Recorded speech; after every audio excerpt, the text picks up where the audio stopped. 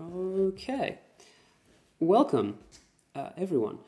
So my name is Ben and I am one half of 2PM Studios, who are responsible for making the Song of the Fae, which is the game you can see on the screen right in front of you now.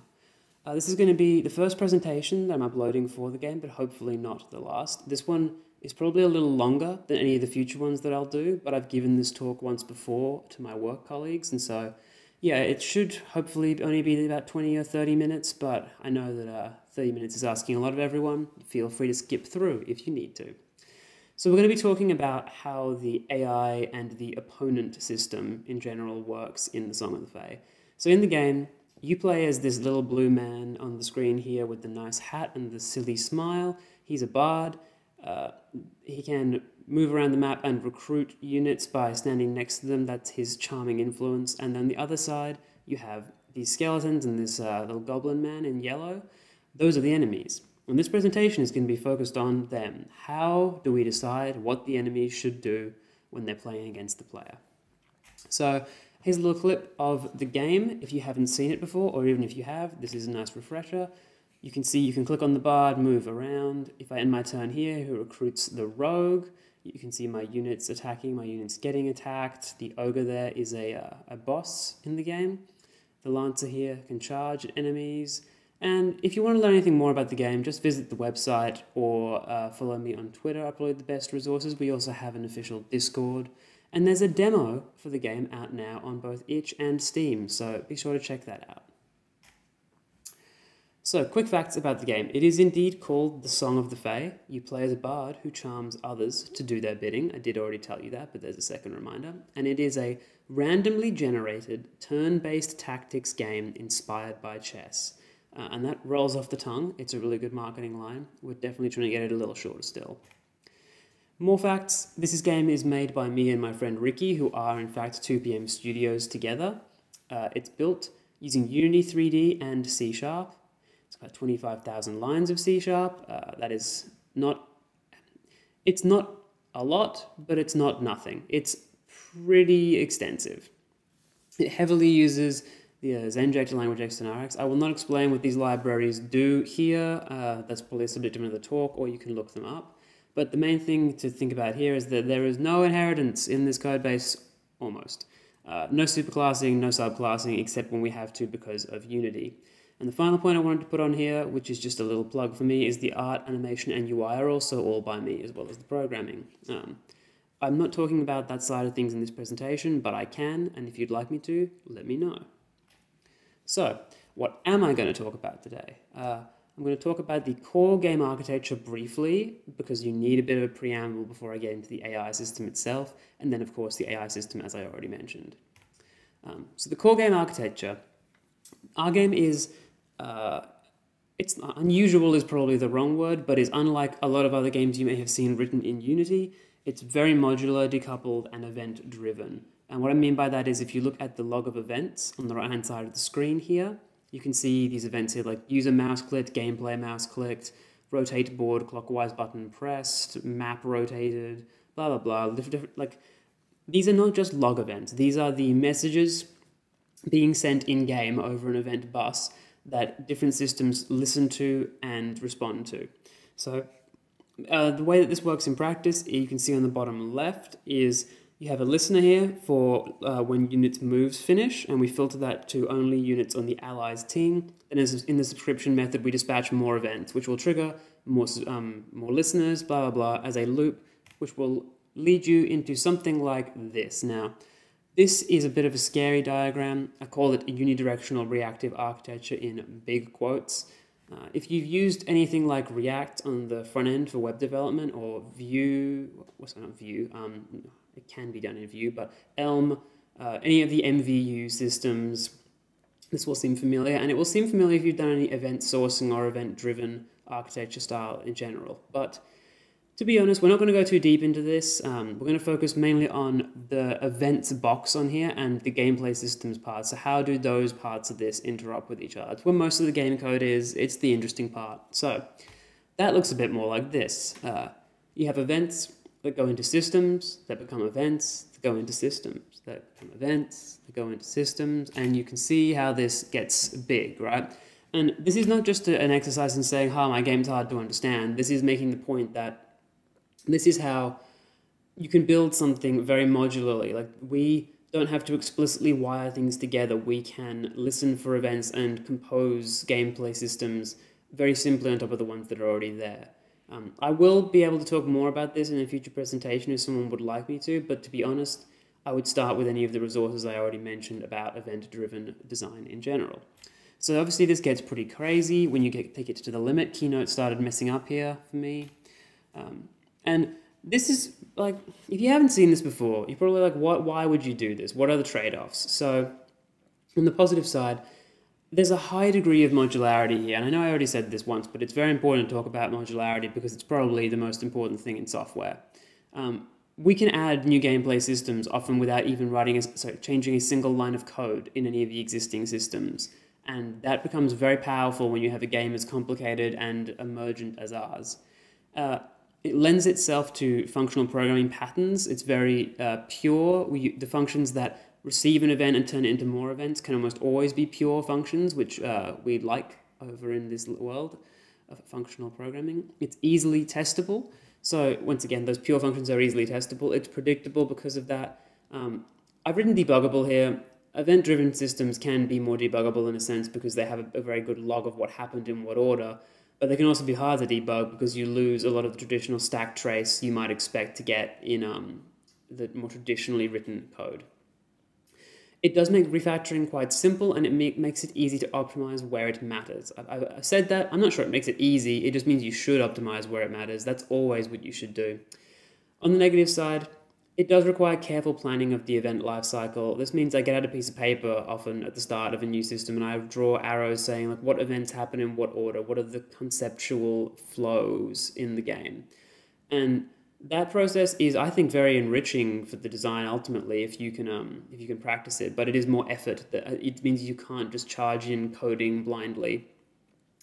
The biggest problem with this, from my perspective, from a game engine point of view, well, game framework point of view, is that the performance implications are not very obvious. So you're allocating a lot of memory, at least in C#, you certainly are allocating a lot of memory to achieve this, and it's not obvious what the overhead is to these events because you never see them all together at once. You only see them at runtime in the game. So those inter-system problems could become challenging. Now, in our game, it's very turn-based, so it's not a huge problem. We're not real-time, we're not high action. I think that would be a very different use case, and I would have to re-architect a lot of the game to be a bit faster.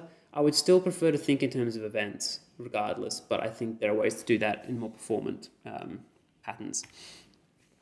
So I mentioned emergence once already on the previous slide, but emergence, the point of doing things this way is to give ourselves emergence. And what I mean by emergence here is that it's not always obvious what's going to happen from the interaction of the systems in the game. We have simple systems interacting to create complexity, and this is awesome, but it's also really tough because it means that we have to actually try and tailor the experience to rule out the situations that emerge in the game that we think are bad, but we have to keep the ones in that we think are good, and we have to sort of steer the game as we uncover what it could be. I'll probably talk more about this in the future too, the idea of finding your game, carving it out of a design space. There's good talks on this already by various people, but I think that I could talk about it as well. So how do we actually make a worthy opponent for our little blue guy here? This is getting into the meat of the presentation. So we're going to get to the AI system itself. What is the problem statement here? We have a board, a two-dimensional grid, and it's full of units of different teams. Each unit could make one of many moves, and we must pick one unit to do one move each turn. And it also has to be fun to play against. I know this is like obvious, but this isn't on the list for a lot of AI systems, and it shows. So it has to be challenging, it has to be something you can learn and you can play against and find it entertaining, but it can't be psychic. It can't predict what you're going to do perfectly. It can't take the fun out of the game. The player has to have the advantage sometimes. So as with most complex design things, I start out with simple questions that we need to be able to answer. What moves can a given unit make? Well, I mean, we'll see on the future slides, but they can move in the orthogonal directions on each turn. And how good are those moves? That's a really hard question. How do we know how good a move is? Because if we had the answers to these questions, we could do what we say at the bottom here. We can ask all the units for their moves, get a list, and sort it by how good they are, and we're all done, right? But yeah, how do we know exactly what moves a unit can make, and how do we tell how good a move is? Now, this might seem like a very complex computation to do, right? You're going to be looping over the board, looking for all sorts of patterns. How do you come up with useful results from this? All right. So, yeah, I forgot about this slide. As you can see, the skeleton doesn't know what it should do, and we're going to find out how it should determine that. So, imagine this is the board. This is the two-dimensional grid. It's got the blue units, it's got the yellow units, and we're focusing on this yellow unit encircled in white there. This unit, like many units in our game, can move in the 4 cardinal directions, like a rook in chess. So these green squares are all places this unit could move.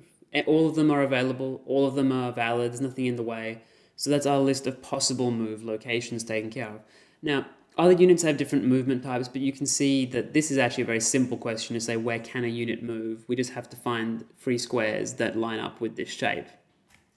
But there are some squares here that we care significantly more about. These ones actually have more value to the enemy unit because on the left-hand side, we can move next to one of the blue units and attack. That's pretty good. But on the right-hand side, we can move next to one of the blue units, and there's already a teammate there attacking that blue unit. So we'd have a pretty good advantage if we move down there. So how do we get the stars? That's where we're getting to now. How do we find just the points of interest on the board instead of every square?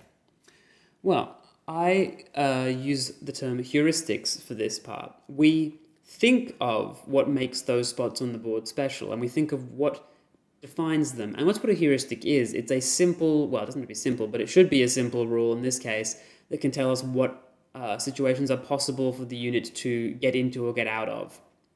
Such as, could it move next to an enemy? Can it assist an ally in attacking a unit? Can it run away from certain death? These are our heuristics, very literally. And if you see on this next slide, in the game, we have a function here called getUnitMoves, and it takes a unit ID for which unit's making the move. And we run, literally, the heuristics in this red box, we run each of these heuristics to determine what moves the unit can actually make. So you've got things like can take units, can move next to units. We've also got specialized ones for bosses and for enemies down the bottom.